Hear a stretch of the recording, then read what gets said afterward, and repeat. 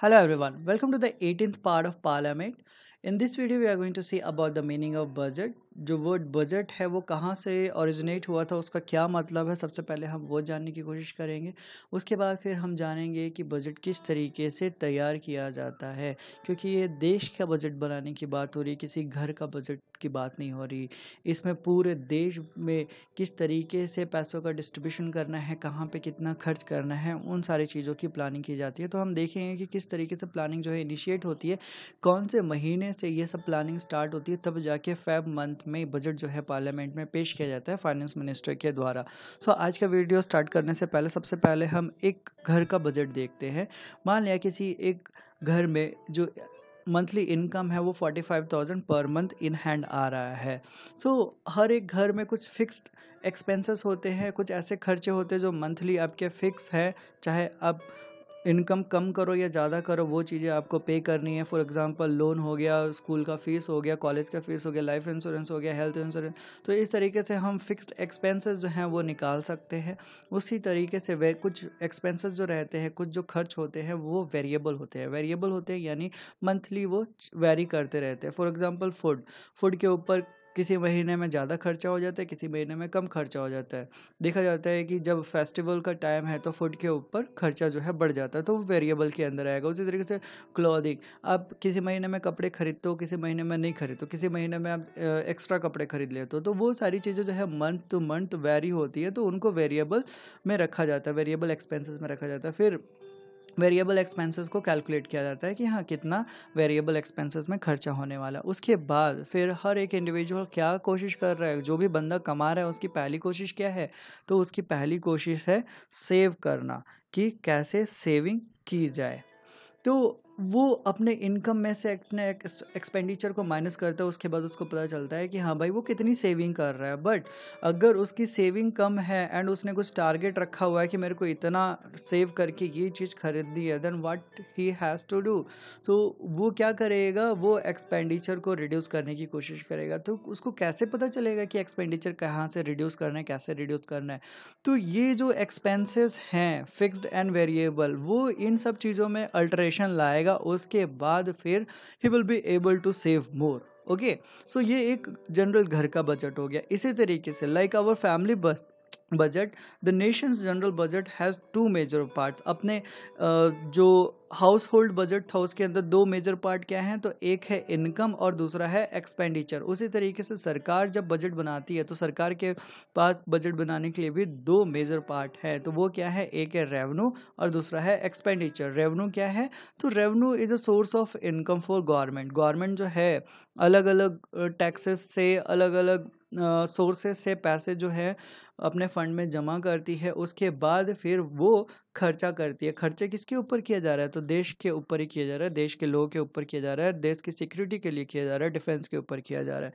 तो ये जो चीज़ें हैं बहुत ही सिमिलर हैं एक हाउस होल्ड बजट की तरह।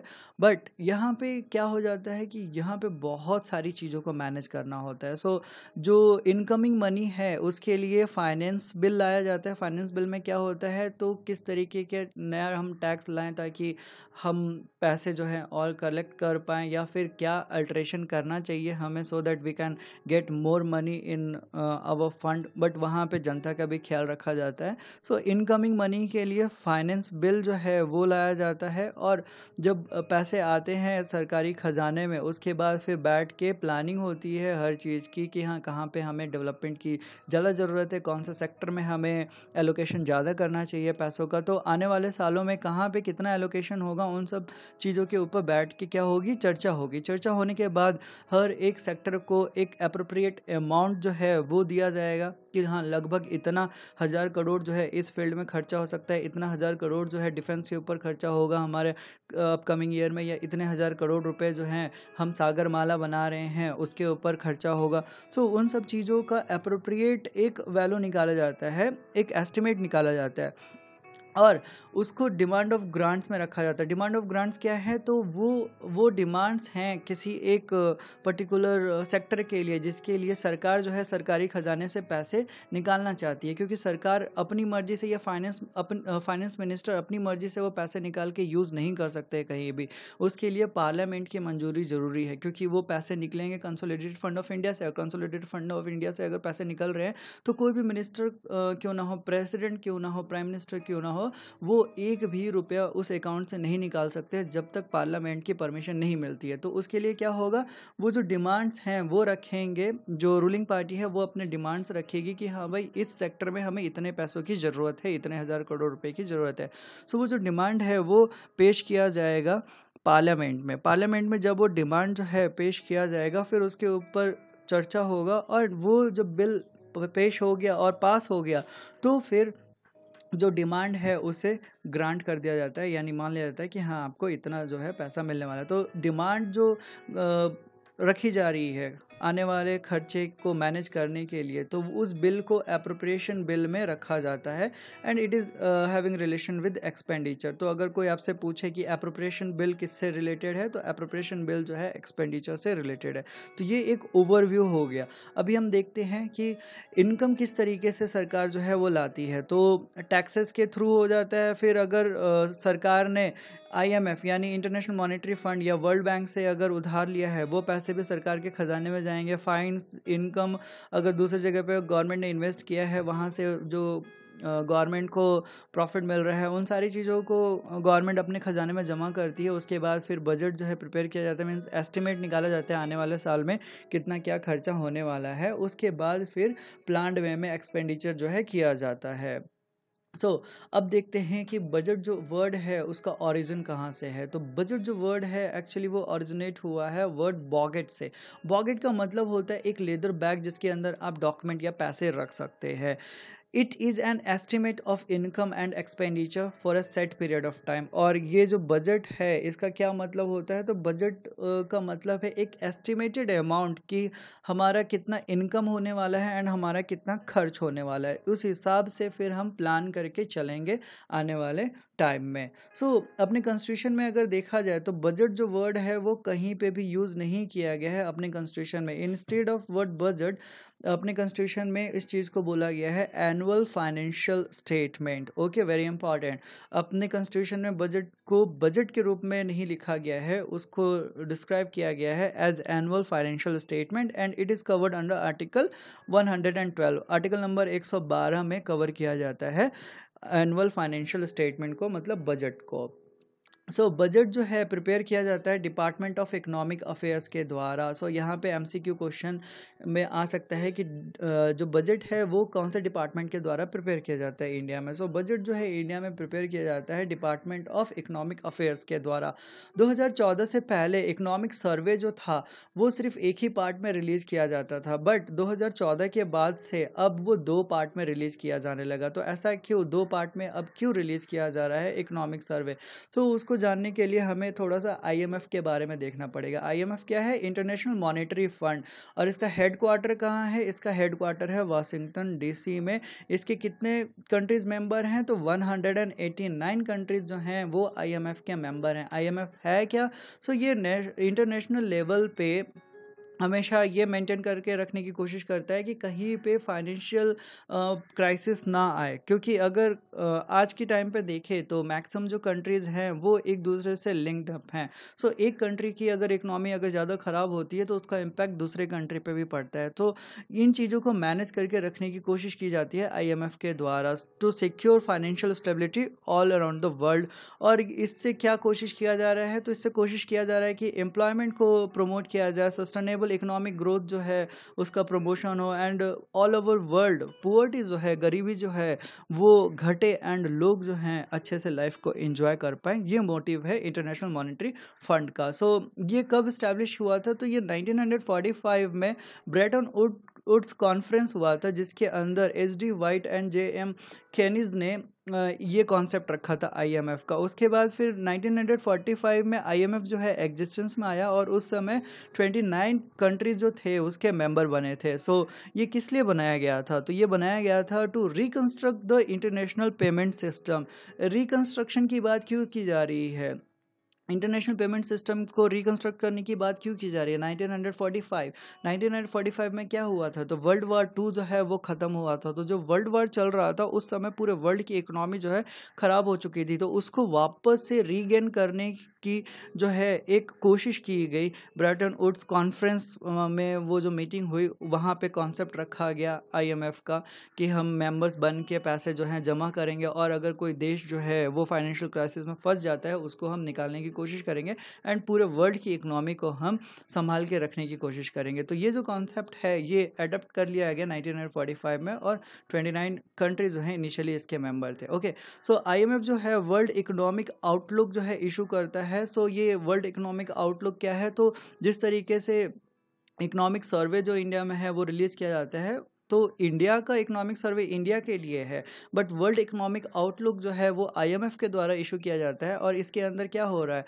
तो पूरे वर्ल्ड की इकोनॉमी की बात होती है। International financial stability report is given by IMF. ये भी इंपॉर्टेंट क्वेश्चन है कि इंटरनेशनल फाइनेंशियल स्टेबिलिटी रिपोर्ट जो है किसके द्वारा दी जाती है? तो वो आईएमएफ के द्वारा दी जाती है। And Indian financial stability report कौन देगा? तो RBI, reserve bank of India जो है वो international financial stability report issue करता है। तो आईएमएफ जो है वो इकोनॉमिक सर्वे जो है वर्ल्ड का वो दो पार्ट में इशू करता है। एक पार्ट जो है वो पास्ट डाटा की बात करता है एंड प्रेजेंट सिचुएशन की बात करता है, एंड जो सेकेंड पार्ट है वो फ्यूचर आउटलुक की बात करता है कि फ्यूचर में कौन से कंट्री का जीडीपी कैसा होने वाला है, ऑल ओवर वर्ल्ड कैसा डेवलपमेंट होगा, उन सारी चीज़ों के बारे में जो है बात की जाती है। उसी चीज़ को फॉलो करते हुए इंडियन गवर्नमेंट ने डिसाइड किया कि हम भी इकोनॉमिक सर्वे जो है अब दो पार्ट में लाएंगे। तो पहला जो पार्ट है उसके अंदर past data and present situation की बात की जाती है regarding Indian economy, and second जो पार्ट है उसके अंदर बात की जाती है फ्यूचर आउटलुक की कि हम आने वाले सालों में इतना हम प्रोग्रेस, इतना जीडीपी हम एक्सपेक्ट कर रहे हैं, इतना हम चाहते हैं, this is our target, physical deficit इतना हम कम करना चाहते हैं, लॉस हम इतना कम करना चाहते हैं। वो सारे जो हैं फ्यूचर आउटलुक में चीज़ें आपको मिलेंगी। तो ये वजह था कि इसके वजह से 2014 के बाद से इकोनॉमिक सर्वे जो है इंडिया में दो पार्ट में इशू किया जाने लगा। अब आते हैं CSO, central statistics office is a governmental agency in India under the Ministry of Statistics and Program Implementation, responsible for coordination of statistical activities in India and involving and maintaining statistical standards. तो CSO क्या है? सबसे पहले CSO किसके under में आता है? तो सीएसओ आता है ministry of statistics and programme implementation के अंदर। ये इंपॉर्टेंट है, पूछा जा सकता है क्योंकि ये बजट से रिलेटेड है। ओके, सो सीएसओ सेंट्रल स्टैटिस्टिक्स ऑफिस, इसका काम क्या है? तो इसका काम है डाटा कलेक्ट करना कि पास्ट ईयर में जो फाइनेंशियल स्टेटमेंट लाया गया था, मीन जो बजट लाया गया था, उससे कहाँ पे कितना लॉस हुआ या कहाँ पे कितना प्रॉफिट हुआ, जीडीपी क्या रहा, ओवरऑल लोगों का इनकम पे क्या इफेक्ट पड़ा, उन सारे चीज़ों के बारे में ये जो कलेक्शन है डाटा का वो किसके द्वारा किया जाता है? तो सीएसओ के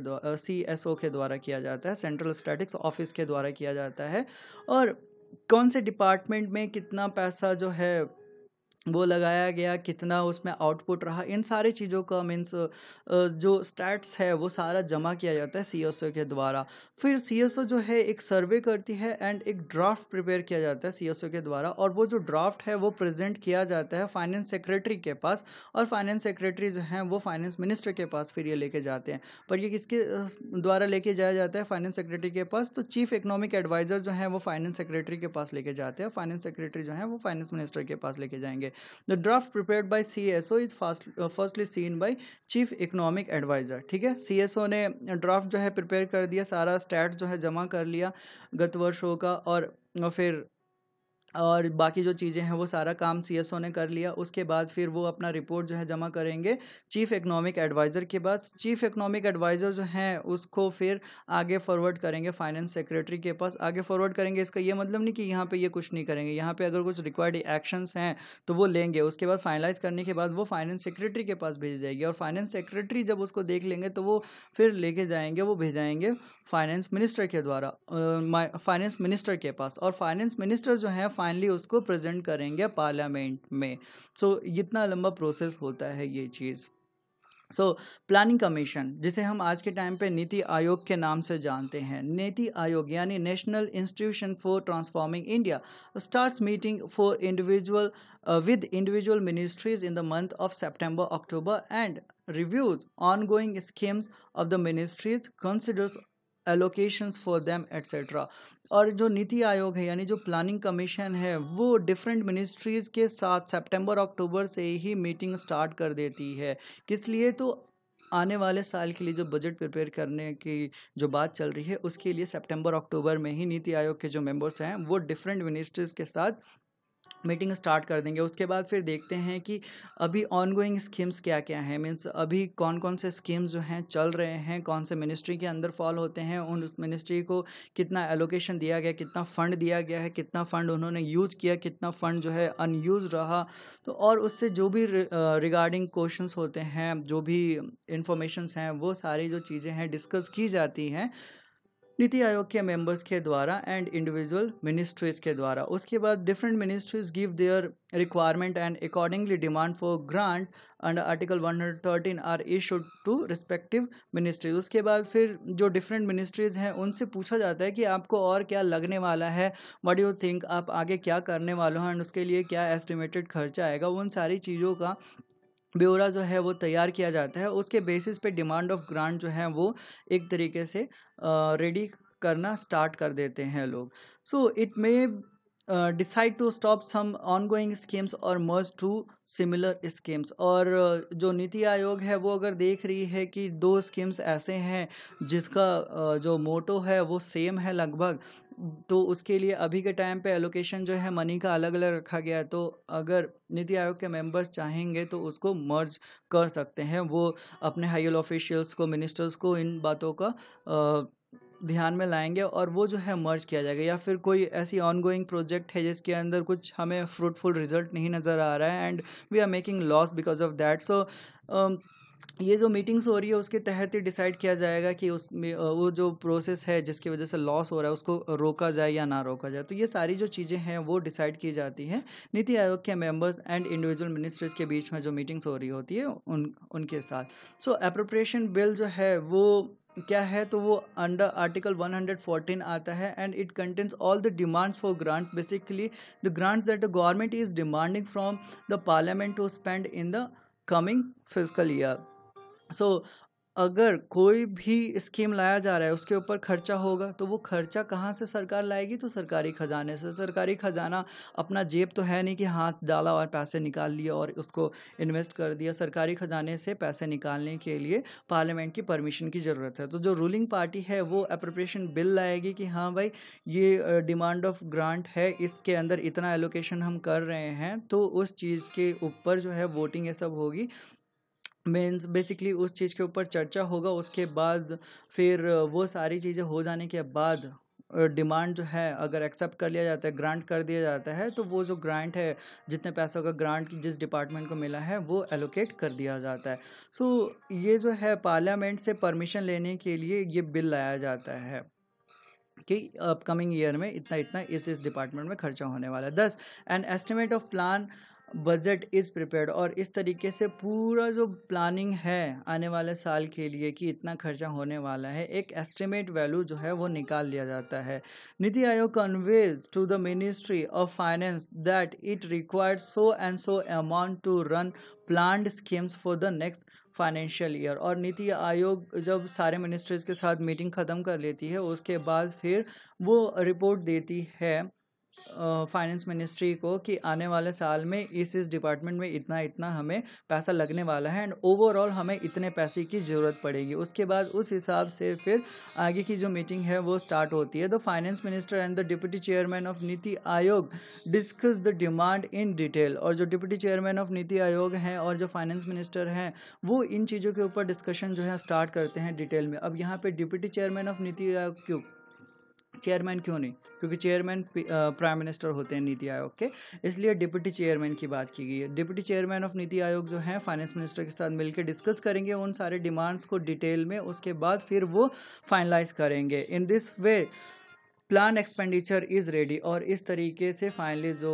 वो प्लान एक्सपेंडिचर है उसको रेडी कर लिया जाता है। Different ministries are also asked to tell about their fund requirement which forms a part of budget estimate. और डिफरेंट जो मिनिस्ट्रीज हैं उन सारी मिनिस्ट्रीज से ये चीज़ के ऊपर चर्चा कर लिया जाता है और उनसे हर किसी से पूछ लिया जाता है, हाँ भाई आपकी क्या रिक्वायरमेंट है या आपके पास कितने पैसे बचे थे पिछले साल जो आपको एलोकेट किया गया था, आने वाले साल में आपको कितना और लगने वाला है। तो उन सारी चीज़ों के ऊपर डिस्कशन कर लिया जाता है पहले ही। और side by side department of economic affairs जो है वो मीटिंग करती रहती है ट्रेड यूनियन से, इंडस्ट्री चैम्बर से, इकोनॉमिस्ट से एंड अदर ग्रुप से। क्यों? क्योंकि देश की इकोनॉमी ख़राब नहीं होनी चाहिए, क्योंकि देश की इकोनॉमी अगर ख़राब हो जाएगी तो पूरा जो देश है वो कहीं ना कहीं बर्बाद होने लगेगा। सो ओवरऑल अगर हम देखें तो कि बजट में क्या क्या रहता है, तो बजट में एक एस्टिमेट लाया जाता है रेवेन्यू का एंड कैपिटल रिसिप्ट का, कि सरकारी खजाने में कितना पैसा आने वाला है, ठीक है, इनकम कितनी होने वाली है सरकार की, उसका एक एस्टिमेट जो है वो लगाया जाता है बजट के अंदर, उसको बताया जाता है। Then veg and means to raise revenue. अगर रेवेन्यू को रेज करने की बात हो रही है तो किस तरीके से सरकारी खजाने में पैसे को मतलब इनकमिंग मनी को बढ़ाया जा सके, उन सब चीज़ों के ऊपर भी बात की जाती है बजट के अंदर। देन एस्टिमेट ऑफ एक्सपेंडिचर, कितना खर्च होने वाला है उसका अनुमानित जो खर्च है उसकी चर्चा की जाती है। रीज़न फॉर एनी डिफिसिट और surplus in that year. And गत वर्षों में अगर पैसे जो हैं ज़्यादा खर्च हो गए, मीन्स इनकम कम रहा एंड एक्सपेंडिचर ज़्यादा रहा, जिसकी वजह से हमने आईएमएफ से या फिर वर्ल्ड बैंक से लोन लिया है, तो फिजिकल डिफिसिट अगर हुआ है तो उसका क्या कारण है वो भी बजट में बताया जाता है। एंड अगर पैसे ज़्यादा बच गए तो क्यों बच गए, इनकम जो है ज़्यादा हुई, एक्सपेंडिचर कम हुआ, तो उसके ऊपर भी अगर किसी को कुछ डाउट है, कुछ क्वेश्चन पूछना चाहता है तो उन सारे सवालों का जवाब भी बजट के अंदर मिलता है। फिर इकोनॉमिक एंड फाइनेंशियल पॉलिसी जो है अपकमिंग ईयर में, और नए जो प्लान्स, नए जो स्कीम्स इंट्रोड्यूस किए जाते हैं, नए जो प्रोजेक्ट्स लाए जाते हैं, उन सब चीज़ों की भी बजट में बात की जाती है। और फाइनेंस मिनिस्टर जो हैं वो इन सब चीज़ों को अपने बजट स्पीच में डिक्लेयर करते हैं। On 21st September 2016, the Government of India approved the merger of railway budget with Union Budget of India। और 21st September 2016 को गवर्नमेंट ऑफ इंडिया ने डिसाइड कर लिया कि रेलवे बजट को अब हम अलग से पेश नहीं करेंगे। पहले क्या हो रहा था, तो रेलवे बजट को अलग से पेश किया जाता था। जनरल बजट से कुछ दिनों पहले रेलवे बजट को पेश किया जाता था रेलवे मिनिस्टर के द्वारा, बट इस चीज़ को ख़त्म कर दिया गया। और ये इस चीज़ को ख़त्म करने का अप्रोप्रिएट मीन्स एग्जैक्ट कौन से दिन ये सब फिक्स किया गया, तो 21 सितंबर 2016 को गवर्नमेंट ने ये प्लान किया कि रेलवे बजट जो है अब अलग से पेश नहीं किया जाएगा, इसको हम मर्ज करते हैं यूनियन बजट के साथ। और इस तरीके से 92 ईयर ओल्ड प्रैक्टिस जो है उसको हमने तोड़ा। 92 ईयर ओल्ड प्रैक्टिस कौन सा था, तो 92 ईयर से हम रेलवे बजट अलग पेश कर रहे थे एंड जनरल बजट अलग पेश कर रहे थे, बट 2017 से railway budget and general budget जो है मर्ज कर दिया गया है एंड वो फाइनेंस मिनिस्टर के द्वारा ही पेश किया जाता है। सो NITI Aayog, that is national institution for transforming India, which constituted A committee headed by economist and NITI Aayog member विवेक देवराय, ये इंपॉर्टेंट नाम है,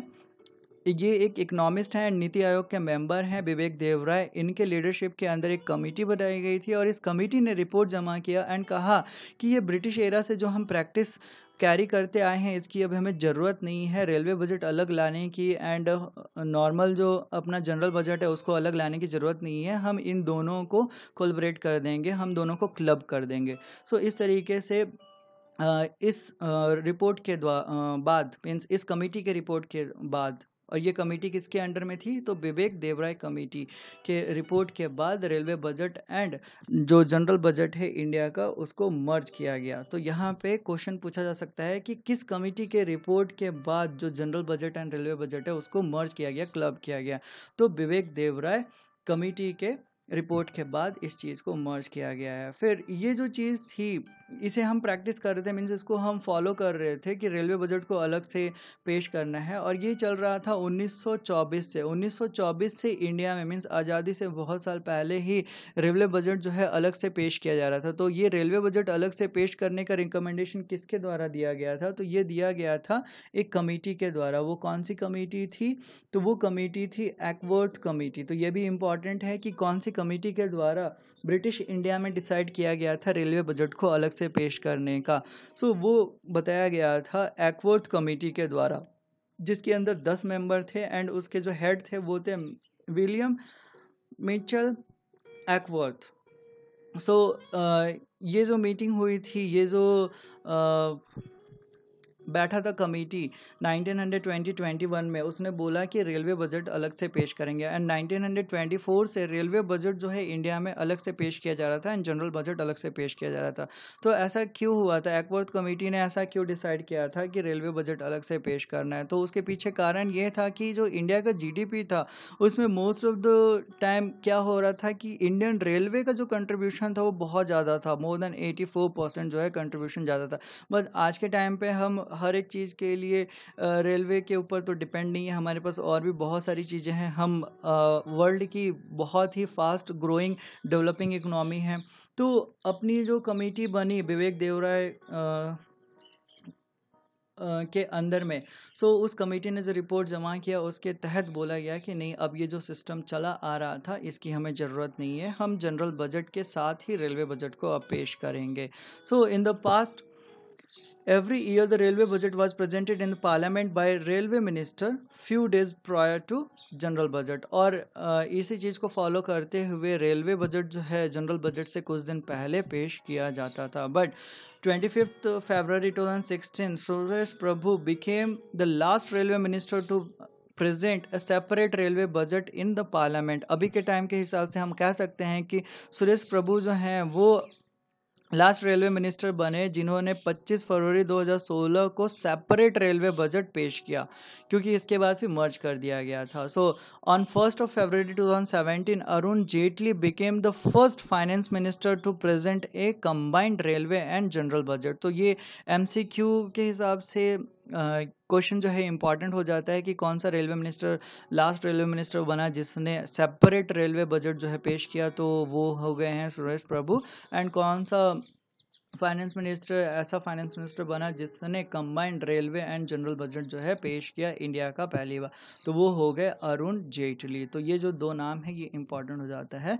सो आज की वीडियो में इतना ही, मिलूंगा मैं अगले वीडियो में नए टॉपिक के साथ। चल then take care, bye bye, thank you.